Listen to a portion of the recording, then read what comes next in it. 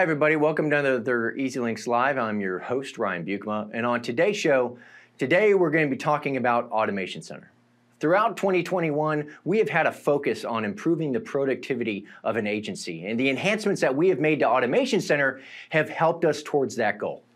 Automation plays an intricate role in the efficiency of your agency. So let's take a look at some of the cool things that we have done this year in Automation Center to make it easier to work with, and two, easier for you to identify things that you might want to be able to automate in your agency so that you guys can become more efficient. Let's get Automation Center pulled up.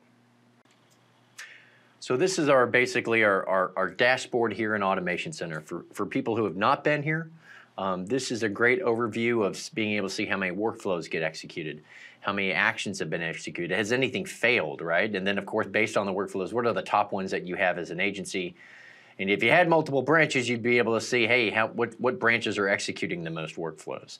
But really important, let's come over here to our actual workflow tab. This gives us a great overview of the different workflows that have been created at this agency, everywhere from claims to renewal workflows to new home quoted complete. All these different things we have set up at this agency, and there's a lot of great information. You can see the workflow name, you can see who created it, when was it modified, what trigger is it actually working off, is it the claims, is it applicant?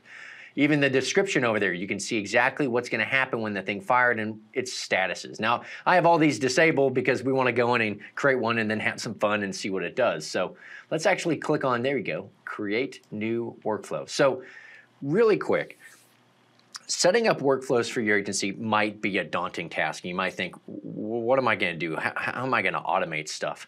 And we've helped solve that. One thing that we've done is we make it really easy, step by step. Select the trigger, add filters that you want, add actions, and then go ahead and finish the setup. So very, very, very simple. And what I really want to do right now is I just want to share some numbers with you guys. So automate your agency.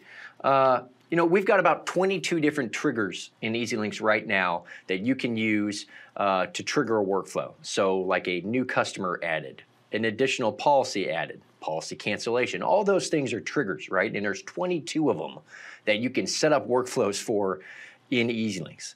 Filters are things that allow you to really fine-tune a workflow. So maybe if a new policy is added and the carrier is Safeco and the line of business is it's auto, then do these things, right? So you have 35 different filters, and that's at a high level. That's not actually getting into the filters. So let's just keep it high at 35, right? And then you got 10 actions that you can actually have happen when something is triggered. It applies to one of the filters. Then we have an action such as, create a task, send a link to Client Center, send a text message to the customer, send an email out to the customer, all these different things that you can happen. So if you do the math, and it's a lot of math, there are literally thousands of things and ways that you can automate the system. Thousands of ways to do that. Now, that number might be a little daunting, right? So where do I start? If there's thousands of things I can do, man, I just want to figure out where to go. Well, we've made it really easy this year to be able to get your foot in the door, or actually get your foot wet and start automating. We've created what are known as templates, right? And these templates are based off of things that we've seen heavily used in the system. So comparing all the agencies who utilize Automation Center, well, what are they all automating? Great, let's create some templates that people can start with and then they can build upon. So for example, we have the new customer workflow right here. This is leveraged when a new customer is triggered in the system. A welcome email is sent, a link to Client Center goes out, a drip campaign for the customer setup, all these great things, organize personal account information. This one will create folders based on if a new customer is created, or an account is created rather. Commercial account, if you created a commercial account, boom, this thing's gonna set up folders in that account so that you can add documents to them later. If you wanna send out customer birthday wishes, here's how you actually automate. So let's go in real quick here to new customer added, just look at what this looks like.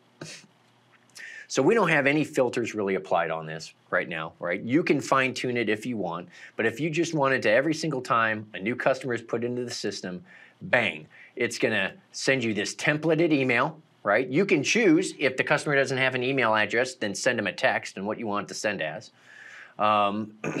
And then we also create an actual task. So here's what the task is going to get created. We are looking to welcome the new customer to the agency. It's assigned to the assigned to on the account. This is due X number of days. It actually even creates a checklist, right? So we preloaded a templated checklist so that you guys can have that work in your agency. So make sure the client center link is received. You know, make sure you inform them about client center. So all this stuff is already set up for you. Now, can you go in and change it? Of course you can. If this doesn't apply to the workflow that you want in your agency or how you want things handled, that's completely fine. Maybe you want this workflow to not actually happen every single time a new customer is created. Maybe you want this to actually happen every single time a VIP customer is added. Maybe this is going to be a certain thing that you want to have happen in the system. The beauty of these templates, though, is that we kind of get you going down the path. Right? And that was an amazing addition that we added this year. We added the ability to provide you guys with a ton of templates that you can use to try to figure out what you want to automate in your agency or get an idea of how to do things.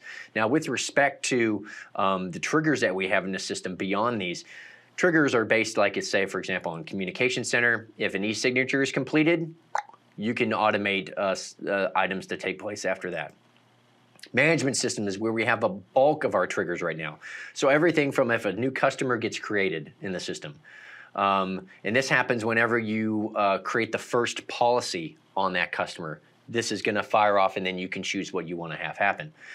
If an applicant is created, if a notice of cancellation comes in, birthday, carrier notifications are received, or a carrier document is received, you can determine how you want to have that handled. So if a deck page comes in a download, you can choose to just have that sent directly to the actual customer if you want. And then you can create manual workflows if you want to have certain things trigger certain ways. And that's just the management system. That's just the management system. If we come down here to rating, if a quote is successful submission, what do you want to have happen? Do you want to have those quote results actually get emailed out to the customer so that they can get them in an email and it can state that you're going to contact them shortly to advise them on which way to go? You can do that and you can automate that right here with this trigger. Right? You can also come in here and look at Retention Center. So if your agency is big on using Retention Center to be able to manage your renewal workflows, these triggers are great. So anytime an applicant is added to the renewal list, then fire off a series of events of things I want to have happen, tasks with a checklist attached to them. Maybe emails get sent out letting the customer know things. You know, all those different types.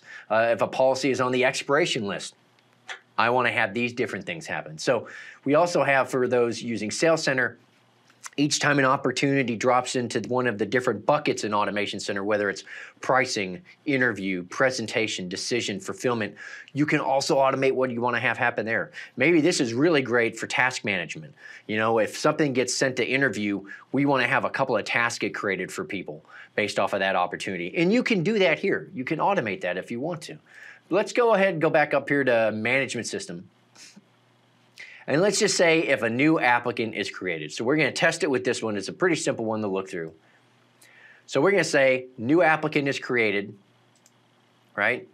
And we're going to say that the, let's see here. We're going to say if the applicant is in Texas,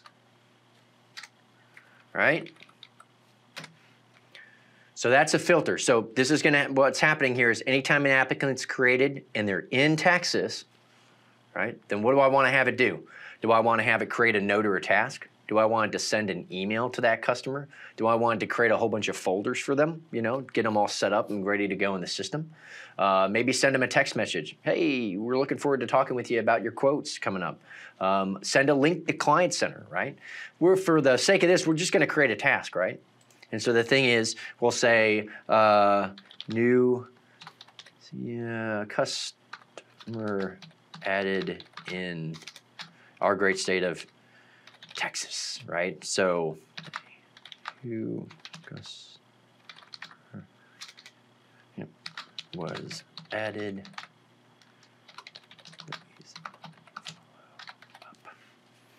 And what's really neat here is you can then determine, do I want this task to be considered important? Yeah. When's it going to be due? It's due 1 day after the actual event takes place in the system. Is there a due time? Do I want it to be due a time? Yeah, we're going to make this due by 5 p.m., right? We want to reach back out to them. Who's it going to be assigned to? Is it assigned to a specific person? Like maybe there's a CSR or somebody in your agency who sends out welcome information and welcomes everybody to the agency. Great. You can specify that this task is just for that one person, right?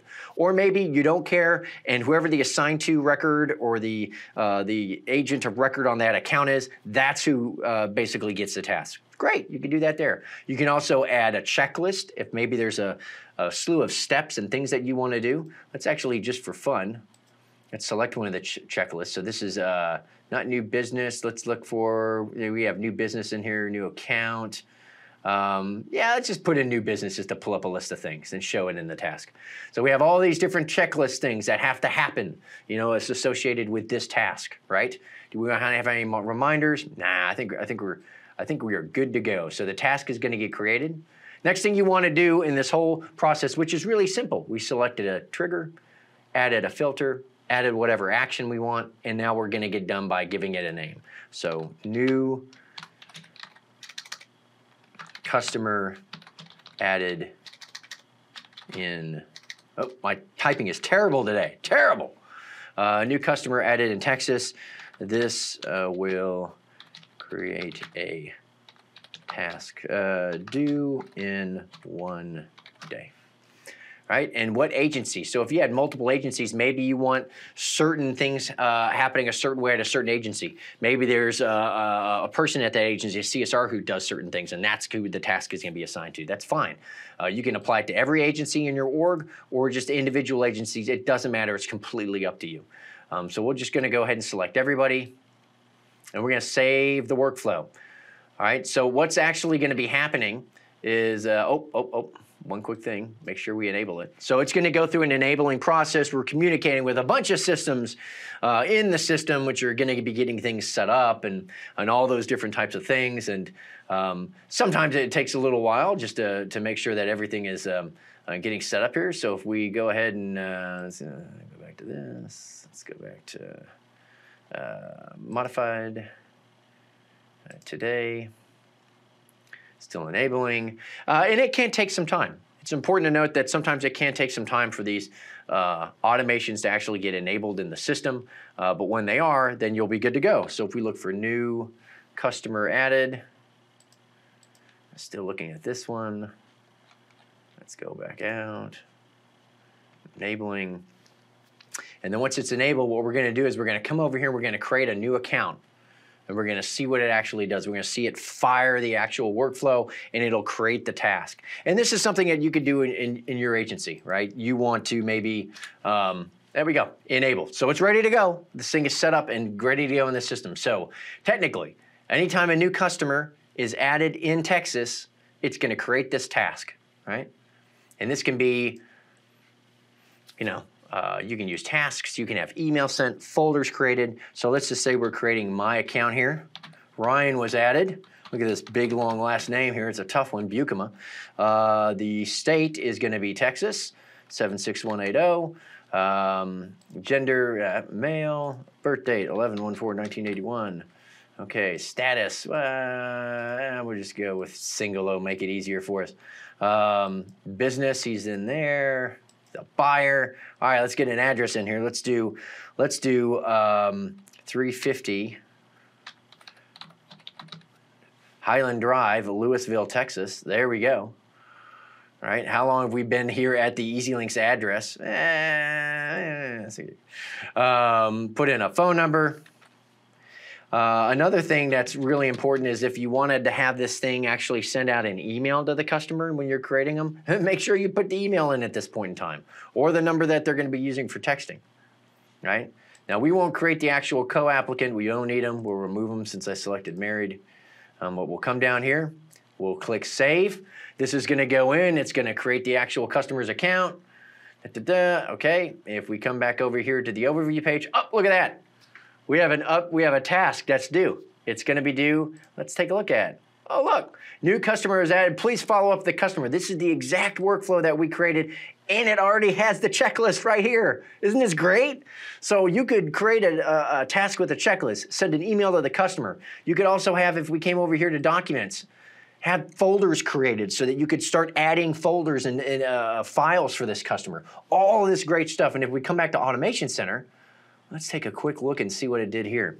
All right, so let's look at our history. We can say to up, new customer fired. The applicant it was created for is Ryan Buchanan. If I click this and go right to the customer, and I can see that it succeeded. So what did it do? It created a task, right? This is a great table because it also lets you see things that might have failed. So for example, when I was talking about you need to add an email address, right? When you're creating an account, right? You want to remember to do that. This workflow failed. So I wonder why it failed. Let's take a look. Oh, it failed because the applicant that was created didn't have an email address, right? So this workflow, the idea was send an email when an applicant is created, but they didn't have an email address set up. So this is a great tool, this table right here, because it lets you see what's happening, what worked, what didn't work. But at the end of the day, the goal here is that we've provided a really amazing, simple tool to be able to use so that your agency can start automating. We have all of these amazing templates that you guys can look through. And like we talked about with the numbers, a total of 22 triggers. We've got 35 different filters and we've got 10 different actions. There are thousands of combinations of things that you can automate with what we have today in the system. And if you think that it might be a little bit daunting, don't worry about it. Just click on one of the triggers, right? One of these right here, well, I mean, not the triggers, one of the templates. This right here will get you started on a path to automating. It'll let you see what you can do, and you can, of course, always come in and edit it if you want to. So this one has a bunch of actions. Maybe if I go to the actions, maybe I also want another action to be added to customize it for my agency. You can do that and then save the workflow with your own name on it, right? So Automation Center, key part of EZLynx, key part of being able to make your agency efficient going into the new year. And well, there you have it. We've made a lot of really cool enhancements to Automation Center this year. The templates, adding some additional triggers, especially the templates. That's one thing that I think is, like I'd mentioned, really important to help it not seem quite as daunting. With those, you guys can get in there and automate and even have a starting point to jump off from and maybe build upon if you even want to change some stuff. So I highly encourage everybody, if you haven't gone in and taken a look at some of the new things that we have, jump into Automation Center, see maybe if there are some new triggers that you guys want to automate and improve some of the workflows in your agency so that you guys can be more efficient.